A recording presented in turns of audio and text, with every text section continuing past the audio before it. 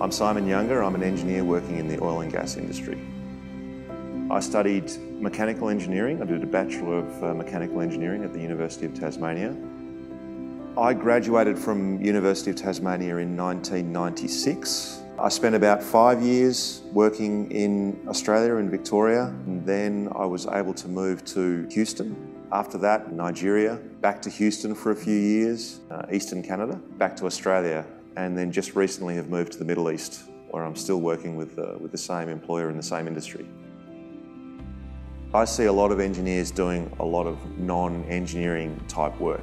I think the attributes of problem solving that you get in engineering are really very useful in a lot of different career paths. But I've really enjoyed management. I really enjoy working with people and managing teams and leading teams. Leadership positions are extremely rewarding. My most recent position in Australia, I was responsible for about 1,500 people. I didn't think that I'd be travelling the world. I didn't think my engineering career would take me all around the globe, but it's been fantastic. I'm very grateful that it has. I'm very thankful for that. And there's lots and lots of opportunities for lots of people in this country and further abroad. The degree that I got at the University of Tasmania stood me in fantastic stead to realise the success in my career.